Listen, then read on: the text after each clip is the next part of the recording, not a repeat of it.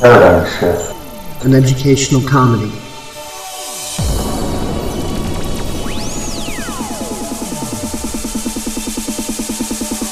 It's not a cause, not a movement. It's not a social group you can slap a label onto.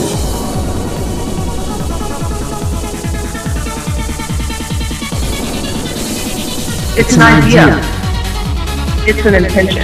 It's an intuition.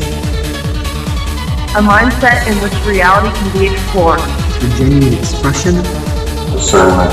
critical thinking, and imagination. To look inward upon ourselves. To better understand the external world around us. And yes, Few egos are bound to be bruised. With our silly, zany, politically incorrect, George Carlin and Bill Hicks style of going about things. real and raw honesty. Which invites you to be to the fullest.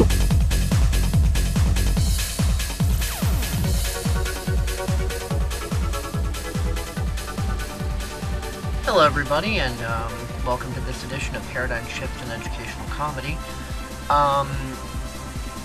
Larken Rose recently did a really good job in explaining how politics is, pretty much two wings, one bird. But there is one part in what he was saying that I think needs some clarification. I feel he didn't clarify enough, so I am going to attempt to make that point clear. So I'm gonna play through, what he said, and then when we get to that point, I'm gonna stop it there, and then you're gonna see me attempt to explain. Hopefully I do a better job. But before we get to that, I'm just going to say briefly that the context of what I feel that he wasn't clear enough on is when he talks about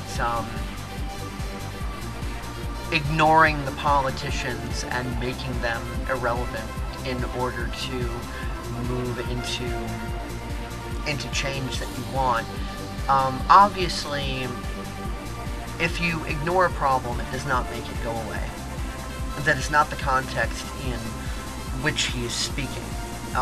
He's basically referring to the expansion of new and better ideas catching on, becoming more trendy and implemented more wide scale, so that that which is obsolete and older then is used less and less and less until it essentially becomes irrelevant anymore. But I'm going to explain that more in context of what he's talking about once we get to that point. So I'm going to let him take it from here, and then when he gets to that part, I'll stop it, and it'll be back to me again, then back to him again. Alrighty, here we go. How many times has that happened where a tyrant comes along who pretends I'm not part of the system and I'm an outside force and all this and that and the other thing? Basically doing what Hitler did, saying the establishment and what we have now is horrible, put me in power and I'll fix it. And what's been particularly annoying is to see a bunch of people who say they believe in freedom falling for the lie that's been used for centuries, and it's the exact same template every single time. And the fact that even some people who call themselves anarchists are going, rah, rah, rah, this is worth going rah, rah, rah about, that they don't recognize the pattern that's happened a zillion times before, it's kind of frustrating. And if the discussion is how government violence should be used, the answer doesn't matter, you failed. Ross Perot is another example of, well, at least he isn't the same cookie cutter politician liar, that doesn't ever say anything. At least he says something. At least he says what he believes in, and yada, yada, yada. And people don't bother to pay attention to what he's actually saying. But because he's not one of the politicians, as far as they can perceive, then he's seen as an outsider. And they imagine that means he's something different. It just means he's a different flavor of control freak. But it's, that's refreshing for somebody to find somebody who says what he actually thinks. And unfortunately, that it's sometimes that refreshingness makes people ignore like what the actual message is. And they're just, well, at least he's anti-establishment. Yeah. And ultimately, he's not. He would just be a different establishment. Yeah. And, it's only happened about a zillion times in history where you have, like Che Guevara, people still have Che shirts. And Castro, like, we're against the evil empire until we are the evil empire. Having been an anarchist for 20 years, I can say there's a massive increase in recent years. The Donald Trump phenomenon doesn't matter. In the long run, it's an absolutely irrelevant glitch, including a bunch of pro-freedom people who are going rah, rah, rah and think he matters. He doesn't matter. What matters is the underlying philosophy of people, and there are way more people understanding the concepts of self-ownership and non-aggression and things like that than there were just a few short years ago.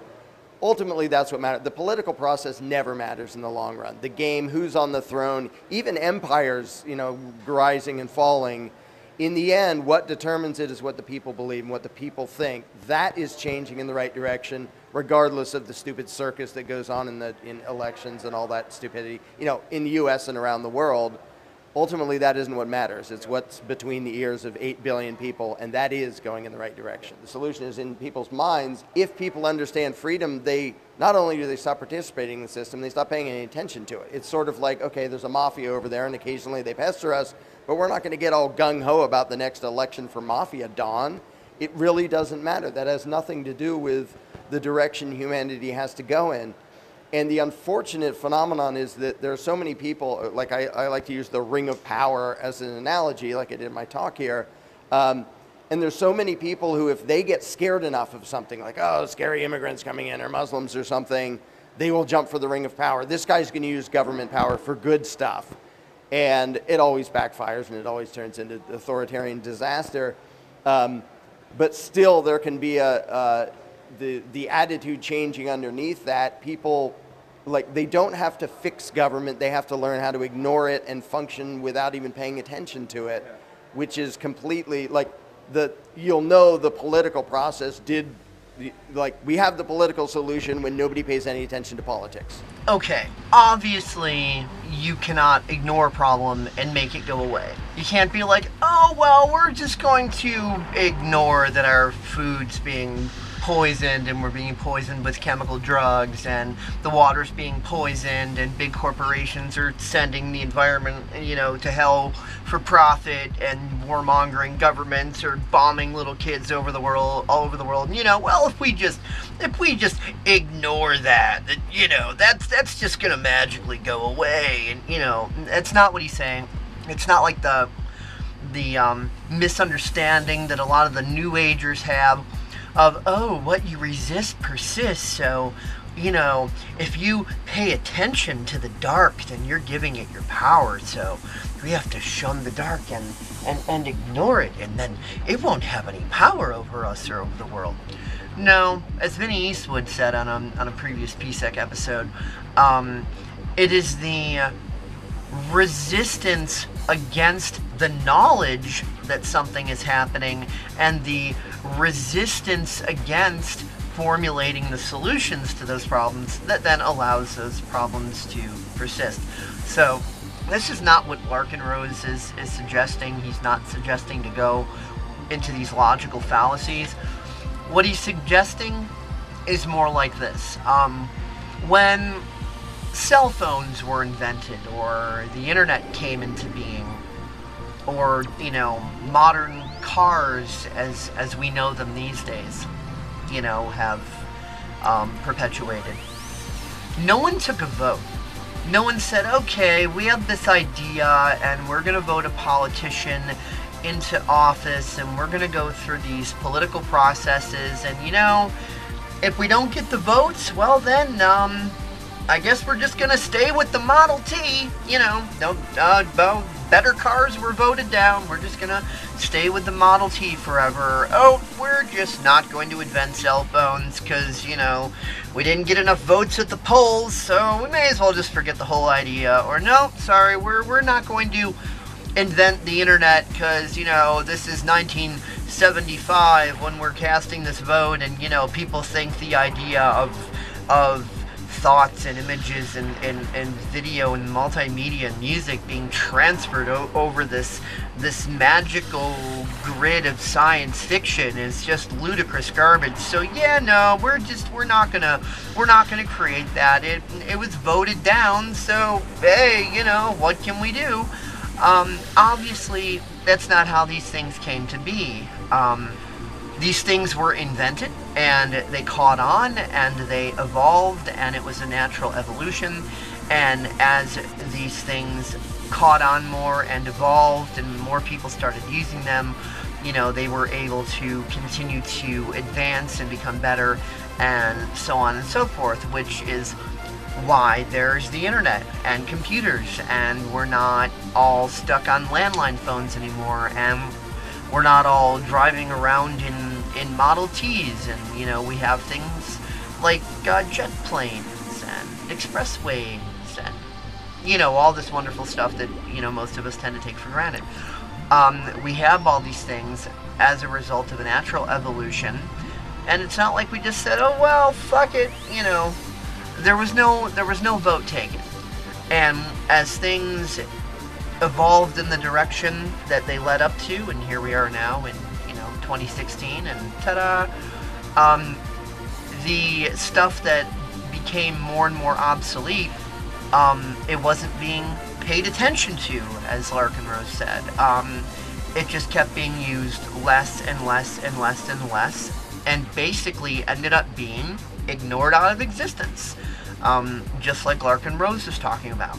So as more and more people start catching on to the idea that politics is just, you know, two wings of one bird, it's a left-right paradigm scam, it's WWE wrestling, Stone Cold versus The Rock, and Vince McMahon wins no matter what because he owns the corporation. You know, the more people realizes the scam, the game, the bullshit, and people start taking personal responsibility and thinking for themselves and using their own imagination and creativity and taking more personal responsibility instead of thinking that they're just so entitled and that the world owes them everything, and that, you know, we have to elect babysitters that we can whine to and we can cry to and demand things of, you know. The more we move out of that mentality and move into the mentality of, hey, I have this idea, and instead of having low self-esteem because I'm thinking, poor little me, I'm just me, I'm nobody, you know, what could I do, you know, who am I, that, you know, we give our ideas a reasonable shot and put them out there and allow for our time and our pace, because things don't happen overnight. People are so impatient, they're thinking, oh, if I can't make something happen, boom, like that, well, I'm not capable of it. I planted the tree seed today, I don't have the 40-foot tree tomorrow, so fuck it, you know, I'm just not capable, I may as well just call it quits. And that's the mentality of most people today, so they think they have to have their selected misleaders, you know, up there lording it over them, so they have babysitters to cry to.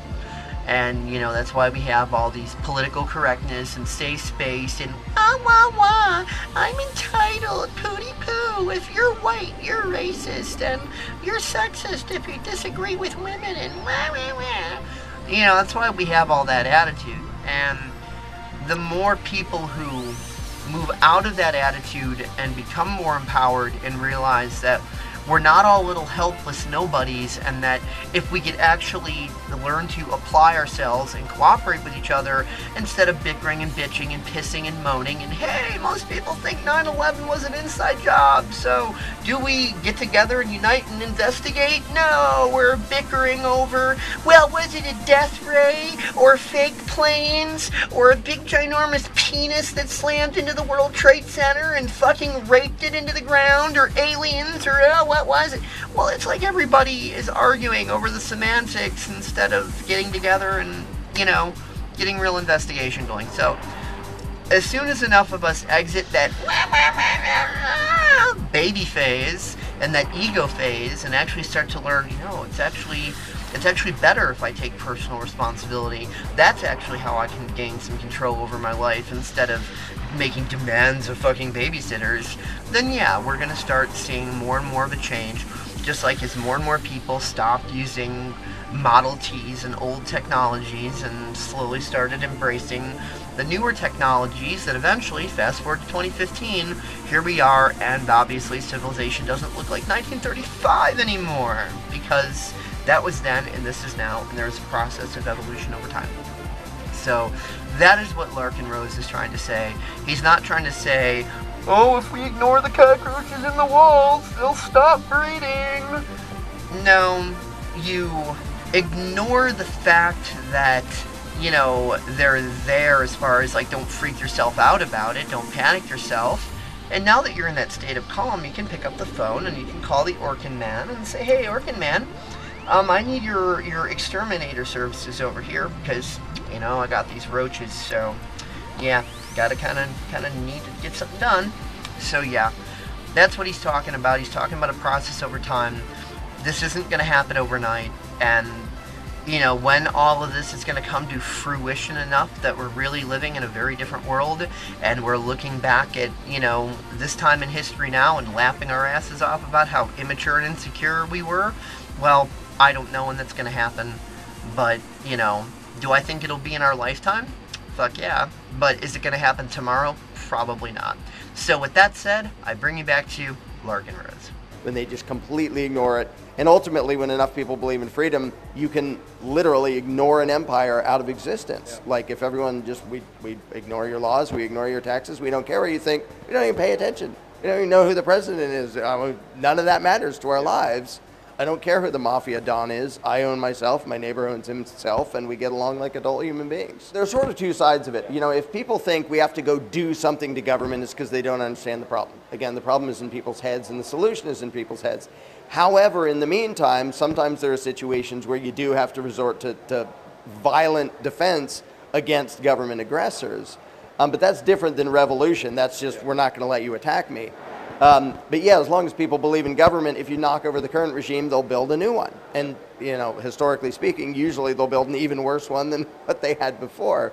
But there is, I think there's a massive amount of progress happening of people outgrowing that whole lie and realizing that that's not, you know, the way out of this is basically to build a society that doesn't care what the rulers are doing, whether you're talking about economically with Bitcoin and trading on the dark web and all that, and, you know, however many different ways you can find to live your life in a way that the politicians don't matter and have nothing to do with you. That is the road to freedom. All of the political circus is just a joke. It's just a distraction. But ultimately it doesn't matter, and it's mattering less and less, which is why the system has to get louder and louder about, you have to vote, it's really important, blah, blah, blah, because the last thing they don't care if people go and protest. If they see people out in front of their offices protesting, that means the people are still begging them for permission. The day the politicians are scared is the day they look out and nobody's there because nobody cares what they think. Nobody's begging for permission, nobody's paying any attention to them. That's the beginning of the end of tyranny. Yeah. It's not just possible, it's absolutely inevitable. The lie of statism and authoritarianism is so inherently bogus that eventually there is no way we won't get to a point where everybody understands it, because the truth eventually outlives the lie. At this rate, having watched this thing for 20 years and watched the increase recently, you know, I'm not going to guess an exact year, but I think in a matter of decades, the whole world is going to look very different than what it looks like now, and there will be so many people who understand self-ownership that there will be at least large patches of the globe where nobody claims authority and nobody there recognizes an authority. And then the rest of the world will learn by example, here's what humanity is supposed to be. And it may take a long time before it's the whole world. But I think unless we kick the bucket too soon, in our lifetime, we will see large patches of what society is supposed to be. No rulers, no slaves.